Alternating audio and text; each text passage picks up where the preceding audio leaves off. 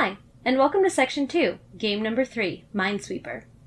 In the previous section, we discussed procedural generation with the use of prefabs and randomness to create a basic concentration game framework.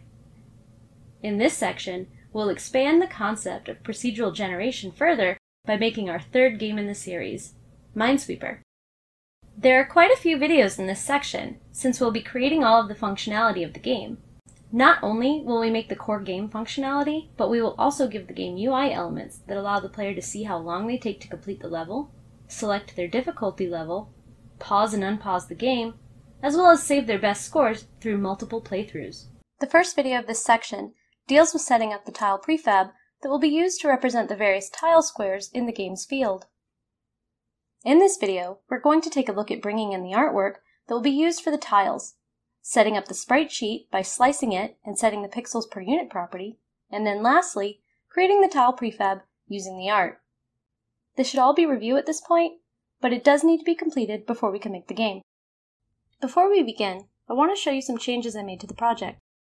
I created a new scene called Minesweeper.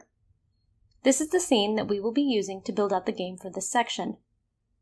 I also created subfolders within the scripts, sprites, and prefabs folder called Concentration and Minesweeper. I moved all of the files we created with our last game into the concentration files. I left the level loader script in the scripts folder because it will be used in both games. I recommend you do the same before you continue. Let's bring our artwork into the project. You should have a sprite sheet called Minesweeper Tiles. Drag it into the Minesweeper folder within the Sprites folder. Now we need to slice up the sprite sheet so that we can use the individual images. Change the sprite mode to multiple and open the sprite editor. Select Slice Automatic and apply the changes. Clicking on any of the sub-images will reveal their dimensions. They are each 132 by 132 pixels. So that our math that places our tiles can be done using single units, like with our concentration game, we'll change this pixel per unit property to 132 for this sprite sheet. Now each sprite will only take up one square unit within the scene, and we don't have to worry about using the tile's width and height when calculating their placement. Now all we need to do is create the prefab. Select the last image in the sprite sheet. This will represent the standard, not revealed tile. Drag it into the hierarchy so that it is automatically placed in the scene at the origin. You can see that its coordinates are 0, 0, 0.